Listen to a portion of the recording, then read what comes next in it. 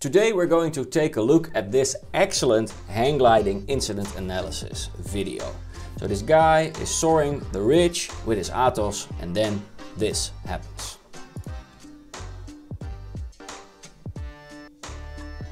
Now this is my first video about a hang gliding incident, but since we're all brothers and sisters in the sky here with our own aircraft, I think it would be very useful for you guys that are usually not flying hang gliders to get a little bit more insight into what goes on in the mind and the decision-making process that this hang glider pilot went through.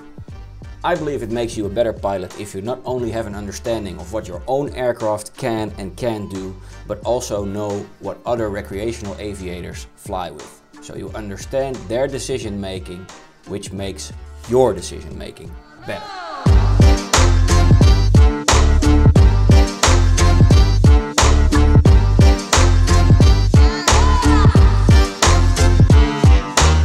Welcome to Flight Coach. My mission is helping you get more out of life and your flying career to flying with less stress and more skills. It's been a while since my last video. I've been very hard at work training a lot of pilots in our new simulator. If you have no idea what I'm talking about, check the video I'm linking up there. And to top it all off, we recently built another simulator which we installed at one of our business customers, one of Europe's largest flight schools, Airtime Paragliding Sport, which mainly operate in the Alps region. So yeah, it's been a crazy ride and I absolutely love it. So yeah, I stopped making bi-weekly videos a while ago, but I promise you guys, when I have really something to share, I will, and you'll hear from me. So that is today. Now, before I go into more detail about this video, if you have not seen it yet, I recommend that you watch it first in its full length. So please do that now and come back to this video later. I'll link the original one in the description down below. So welcome back, or good you're still here. So I'll just start skipping through what we see happening in the video and provide a little bit more context for those of you that do not fly hang gliders. So the first key remark this pilot, and it's a sort of a spoiler already, this pilot makes at the beginning of the video is about the gradient. And this is what Meteor Parapente had to say about it.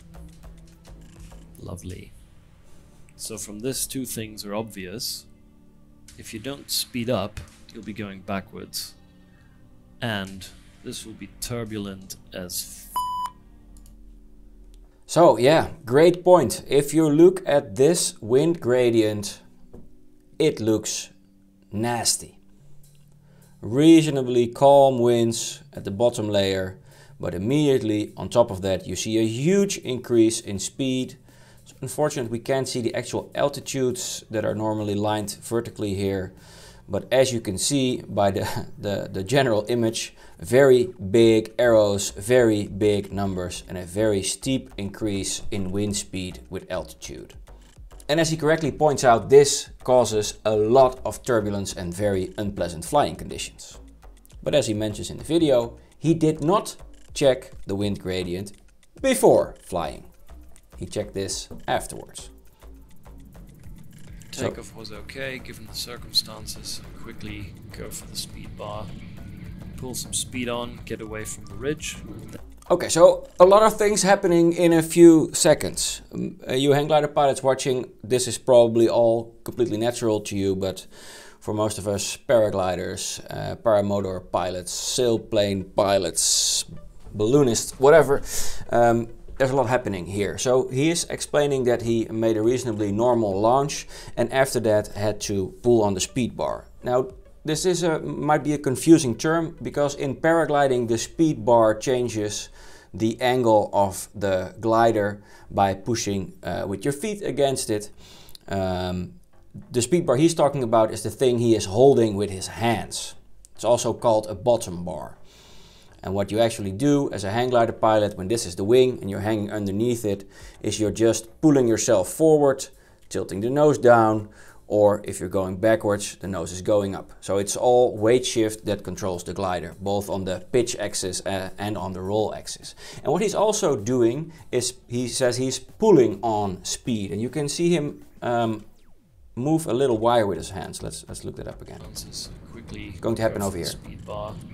look at pull this some one. speed on, get away from the ridge, then. So he says he's pulling some speed on, and what he's actually doing, when you look at it from the top of the glider, this is the nose. What he's actually doing is he's changing the top angle. So he's actively, by pulling that lever, he's actually spreading the wings out a bit further and changing the entire aspect ratio of the wing.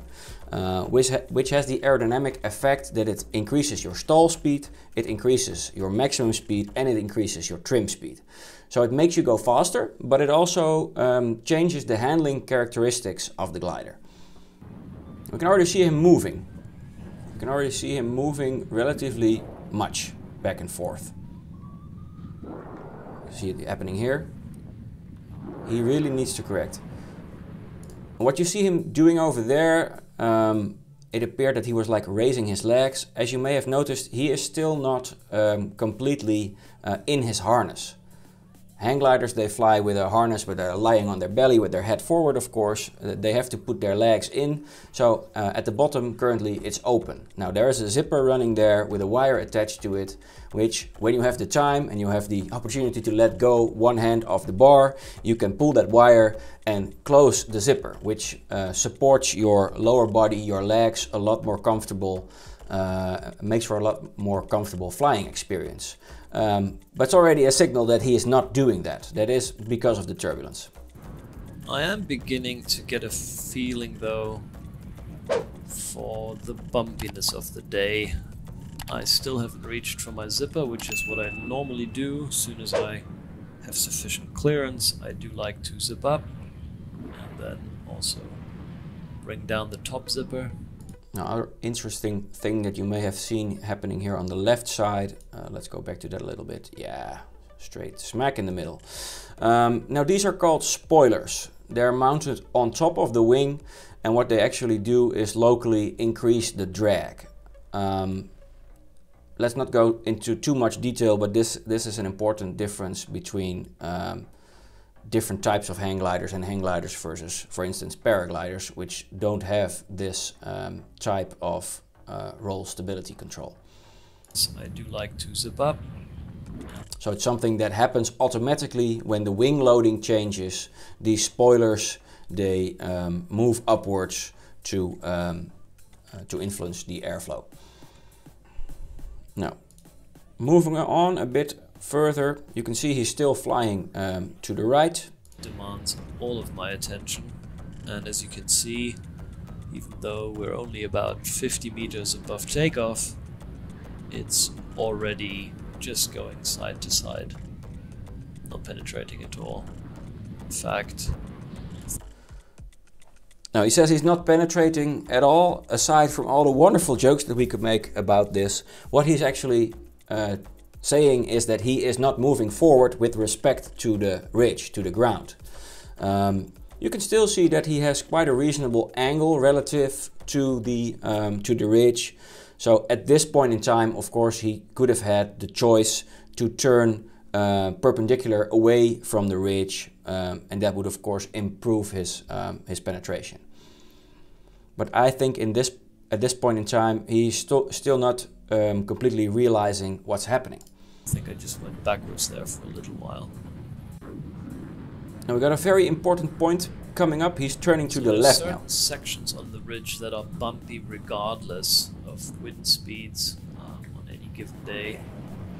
And so I'm thinking, well, it seems to be a little bit turbulent to the right, so I'm going back to the left to explore some more. This is a very key point in the decision-making process of the pilot. He's explaining here that he's deciding to turn to the left because this part of the ridge he's been flying along now in certain conditions can get quite bumpy. So information analysis and decision-making, it's in my opinion one of the most important topics in flying, in being a pilot, and you can hear me talk about that in a lot of other videos that I've made. But this is a prime example of that. The pilot is experiencing something and is trying to come to grips with what is happening, trying to find out cause and effect. In this case, the pilot assumes that the turbulence he's been experiencing up to thus far is being caused by the shape of the ridge. He knows this ridge very well, and he knows this is apparently a part that usually is a bit more bumpy than the part he's flying towards now. What he did not know at this point in time is that it was actually caused by the huge wind gradient. So it's a different cause, but at this point in time, the same effect. And this is what we see all the time in decision making. You can compare it to walking outside in the winter and being way colder than you were yesterday. Now, there can be a lot of reasons for this. Reason A, is it indeed 10 degrees colder than yesterday? Or B, did you forget to put on your clothes? But in all seriousness, I challenge you, and I hope you will challenge yourself, but keep asking yourself the questions. What other factors may be causing what I'm experiencing? So fast forward a few minutes and he is flown more to the left. He's turning back to the right again. As you can see, he's a lot higher. And he is trying to decide how to solve the situation that he is in. He keeps going up and he is having a lot of difficulty going forward. So he's actually deciding to get away from the ridge, but how? So now we're in 60-65 kilometers an hour winds. So 60-65 kilometers an hour winds, and he's still moving forwards with respect to the ground, but very ever so slowly. Of course, these are speeds in which you would not dare fly with a paraglider. But of course, this glider, it's a rigid wing, has a much broader speed range than we as paragliders fly with. So we can see him bouncing around and he knows he needs to get away from the ridge as soon as possible. He is not having a lot of forward speed relative to the ground, so he's not laterally really getting away from the ridge. He seems to be almost flying perpendicular to the ridge, getting away, but the challenge is that he keeps going up. And he is about to make a decision now, and he's going to talk us through it. I also remember being in two minds about what to do, because slow down or pull on the flaps and you go backwards. So option one is slowing down. Means using the flaps that are also on the Atos and more rigid, and also some flex wings have them. It's actually comparable to what we can do when we brake the paraglider. Actually, what you do, if this is the back of the wing, is you tilt it down, you increase the drag, and it makes you fly slower. So option one is decelerating and hoping to lose altitude by doing that. The most probable downside of doing that is that he will not be moving forward anymore, but will start moving backwards relative to the terrain, getting closer to the ridge, maybe ending up on the ridge or against the ridge. Sounds unpleasant. Speed up and you'll be hitting turbulences at speeds of 80, 90, nearly 100. Do you really want that? So the second option is speeding up. But the major downside of flying 100 kilometers per hour airspeed versus 60 kilometer airspeed as he's doing now is that he will hit the turbulence much harder. So everything that hits him has a more profound effect. First thing he is going to try is option A. It means flying slower and getting down as fast as possible. So what you can see him doing now is pulling the wire that pulls the flaps down, slows him down in an effort to get down as fast as possible underneath that turbulent layer. I mean, when I say it doesn't move, I mean the wing deformations you can see here, the constant up and down, the bumps, the just the getting shaken about by the turbulence. Normally you don't see. Now what you can't see in this video, if you're not used to looking at this footage or used to flying hang gliders, is that he is really working his ass off to keep the glider level. You can see that happening now and then when he adjusts his flaps. just now when he was adjusting, he started making those huge pitch moments. That's partially because with one arm it's just much harder to control yourself. Imagine him working through this. It's must have been a really horrific experience. So this is quite extraordinary. So flaps are in fully down position, pulling as much as I can, but if you can hear this, the vario's going mental. It's just going up regardless. So he's tried this for a while with full flaps, but it's not working. He's not going down fast enough. At times he's even going up. So he's going for the plan B option, which will probably be speeding up. But I'm determined to lose altitude. It seems to be working a little bit. I do reach over for the flaps. Say screw it. I'll just risk getting battered even worse. Okay, so now he's committed to the second option. You can see it by looking at his flaps. They're off. He's not using his flaps anymore, and he's now chosen the option to accelerate, to accept the possible downside of being really battered by this strong turbulence. I am already, but I want to get away from that ridge. I need to get away from the Venturi effect that's keeping me pinned. Yeah, so the Venturi effect, I spoke about this earlier, I spoke about this in many videos, but simply put, that's the air squeezing through a narrow opening. And in this case, it's caused by the shape of the ridge. Over any ridge, you'll have a layer in which the air is traveling faster than the actual wind speed, because it's being, well, pushed into that narrower area, and that's where he is currently located in. And the most nasty moment of the entire flight is about to come up. So I'll just watch it and shut up, and we can talk about it afterwards. Take a close look at both the bottom image and the top one, and imagine you're this pilot. So as I'm clawing my way back to freedom inch by inch, we're coming up to the most remarkable moment of the flight.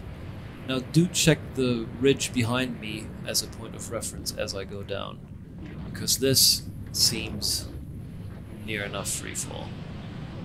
Well, this is a very unpleasant attitude to be in with your aircraft. And what the pilot goes on to describing is that he is afraid his aircraft would tuck, meaning basically that it would flip over forwards, and that usually ends in an uncontrollable flat spin, a very unpleasant situation. So he's also mentioning that this felt to him like a free fall. Man, it's a scary, scary situation. So that was the hardest, most scary part of the flight. Let's have a little look at the landing part. You can see him taking the VG, as it's called, the variable geometry, off again. To change his speed, to lower his speed, to be ready for an approach, because as we spoke about earlier, using the variable geometry, it increases the aspect ratio, it increases your stall speed, and what you don't want upon landing is a high stall speed. You want a low stall speed. So that's what he's doing here on what seems like to be a base lag. Coming into final, starting now. Starting to final now. Managed to get the zipper open. I did want to keep my options open, perhaps have a landing on my legs instead of on the skids. But still turbulent, but he managed to get his zipper open, get his legs out, as you hear him say. It's always a decision that you have to make as a hang gliding pilot. Do you want to land on your legs, or do you want to land on the skids, as he is referring to? Some hang gliders have wheels instead of skids. It depends on the type. There are two wooden poles they used to delineate. Great choice of song. Sing Hallelujah. This must be a liberating feeling, getting back to the ground again. Landing on the skids to keep full control over the glider. Finally. Yeah. I think he was saying the F word, which I think is quite a mild expression of how I would have felt in his situation. So, lessons. what's the moral of the story? Don't do this at home, kids, and prepare your flight appropriately. Don't do this at home and prepare your flight appropriately. Oh man, that's an ultra short summary, but it's spot on. You know, preparing for a flight means more than just checking the winds, laterally, so to speak. It's not only worth knowing where the wind is coming from and how strong it is at ground level, or the level at which you're launching or landing, but also take a look at the wind gradient, because it can have a very profound effect even on a local ridge soaring flight, which this was. Imagine if you're flying in the high mountains and you forget to check the wind gradient, then that can lead to all kinds of other complications. And another lesson that I'd like to add to this is make sure you share your lessons. Making a video showing how cool your holiday was and what beautiful views you had, it's great to watch and it's inspirational, but there are already so many videos of this kind. Showing what you've been through, what errors you've made, what you learned from it, in such a way that others can learn from it. Doing that, I think, is a huge contribution to our sport and to all air sports in general. So thank you a lot, Volkmar, for making this video, not spending your time sitting on the couch watching Netflix and drinking beer, but spending a lot of your spare time making this video, analyzing it for us, and condensing some lessons from it. Really grateful. I hope you all got some more insight now into how hang gliders work in general, how the Atos, one of the best performing rigid hang gliders there is, works, and getting a better feel of what these pilots that you and I fly with in the air face. So next time you see them, be sure to give them a wave and enjoy those thermals together. Don't forget to check out Volkmar's channel called The World of Hang Gliding. There's lots of great videos in there, also of him flying between paragliders, for instance. And maybe after checking out his channel, you'll even subscribe to it, helping him towards that 1000 subscriber mark. I think he'll really appreciate that. See you next time. See you in the air.